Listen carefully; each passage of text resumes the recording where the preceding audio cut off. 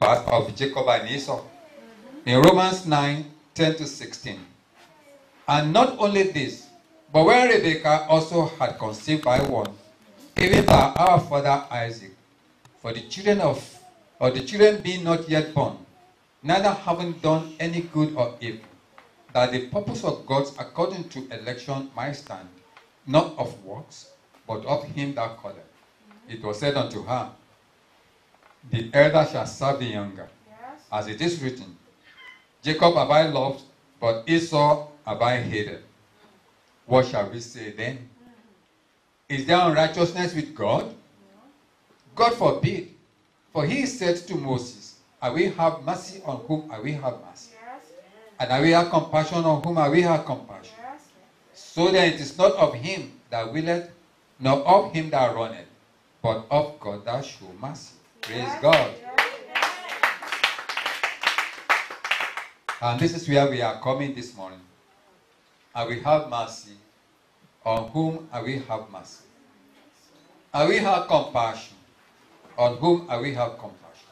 In other words, there is hope for you and me and everyone who having heard already and able to allow these messages of wisdom a place in their hearts to germinate and bear fruit. It is unfortunate, however, that most of our youth today have allowed the spirits of insubordination, empty pride, lack of maturity, arrogance, ignorance, and conceited spirit of self-delusion to take precedence in the list of their priorities. Unfortunately, again, most of these youth cultivated most of these habits from their parents and foster parents, who in the presence or in the company of these innocent souls indulge in condemning, ridiculing, and castigating innocent people's characters for no justification whatsoever, other than we are provoked or we suspect somebody is doing us wrong. These children look upon us for leadership and guidance, especially when we are in positions as role models for their morality. We have to be very careful as leaders, as parents, as foster parents, as Christians. Whatever we sow, we shall reap. How do I prepare myself to merit God's favor and mercy? How do I make myself noticeable by God, since he is God of mercy and compassion? There are 6 basic steps, which if you can try your best to put them into practice, you will be able, or you'll be on the right track to identify your purpose correctly. Then everything else will begin to fall in place. Also, as you key into your purpose, you will find joy, peace, and fulfillment. If you find it difficult to have inner joy and satisfaction doing what you are doing, it is most likely you are yet to enter God's purpose for your life. Step 1, you have to admit you need God's help and mercy. You have to admit you need God's help and mercy. Our Lord said in Luke 5:31-32, they that are whole need not a physician, but they that are sick. I came not to call the righteous, but sinners to repentance. If you think you have all the answers, you need not bother to develop your personal relationship with Christ Jesus. Step 2, approach the throne of grace with a spirit of humility and not a spirit of self-righteousness, as we also read in Luke 18:9-14. Our Lord explained this in this parable. And he spake this parable unto certain which trusted in themselves that they were righteous and despised others. 2 men went up into the temple to pray, the one a Pharisee and the other a publican. The Pharisee stood and prayed thus with himself, God, I thank thee that I am not as other men are, extortioners, unjust, adulterers, and even as this publican. I fast twice in the week. I give tithes of all that I possess. And the publican standing afar off would not even lift up so much as his eyes unto heaven, but smoke upon his chest and saying to God, be merciful to me, a sinner. I tell you, this man went down to his house justified rather than the other one. For everyone that exalted himself shall be abased, and he that humbled himself shall be exhausted. Amen. Step 3. always remember to ask God for forgiveness of your sin. The Bible says in 1 John 1, 9 to 10, if we confess our sins, He is faithful and just to forgive us our sins and to cleanse us from all unrighteousness. If we say that we have not sinned, we make Him a liar, and His word is not in us. We also read or reminded in Mark 11, 25 to 26, and whenever we stand praying, if we have anything against anyone, we forgive him and let it drop. Leave it and let go. In other words, that our Father who is in heaven may also forgive us our own failings and shortcomings and let them drop. But if we do not forgive, neither will our Father in heaven forgive our failings and shortcomings. Step 4. Surrender yourself completely to God.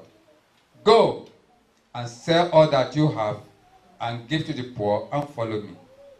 Verily I say unto you,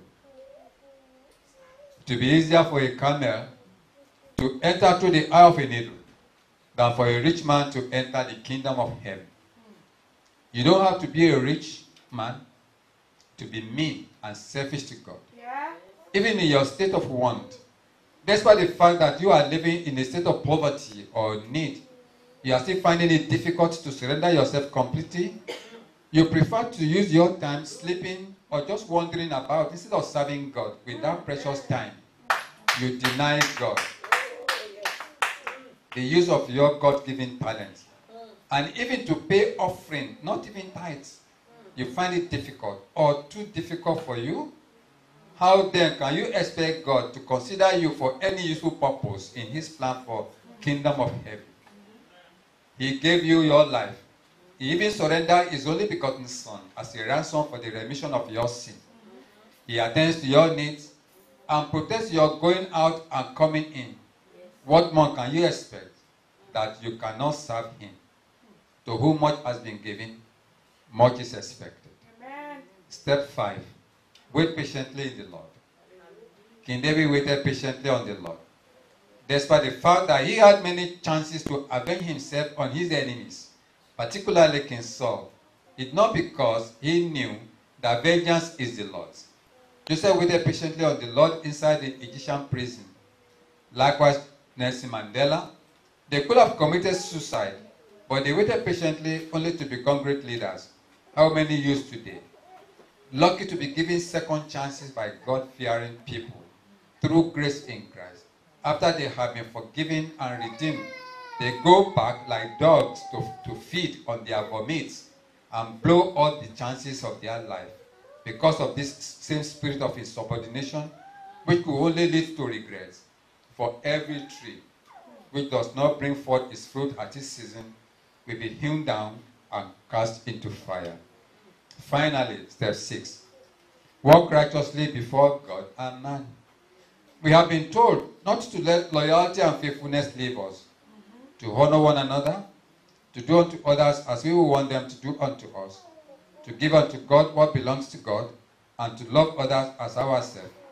If we can remember all these simple laws or commands and obey them, we shall not be far from the kingdom of heaven. Because Jesus said in John 14, 1-3, let not your heart be troubled. Ye believe in God. Believe also in me. In my Father's house are many mansions. If it were not so, I would have told you. I go to prepare a place for you. And if I go and prepare a place for you, I will come again and receive you unto myself, that where I am, there ye may be also. May God bless His holy word. Amen. Amen. We thank you, O Lord, for this message.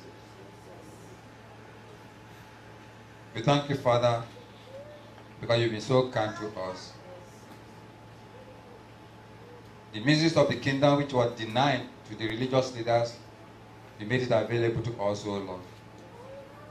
We read in Ephesians 3:16, strengthen me in the inner man. And 17 read that I may be rooted deep in love and founded securely on love. And 18 reads, let me grasp God's love the breadth and length and height and depth of it.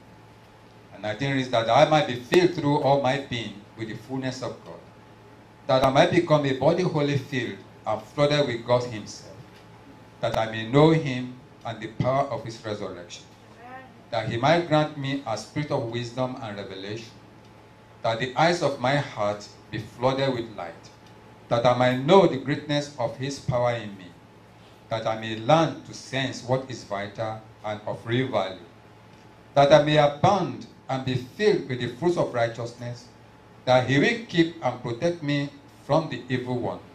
And Colossians read that I may know God's will. And finally in Colossians 1:11-2, that I may be strengthened with all power to exercise every kind of endurance and patience with joy and thanksgiving. We pray in Jesus' name. Amen. God bless you all.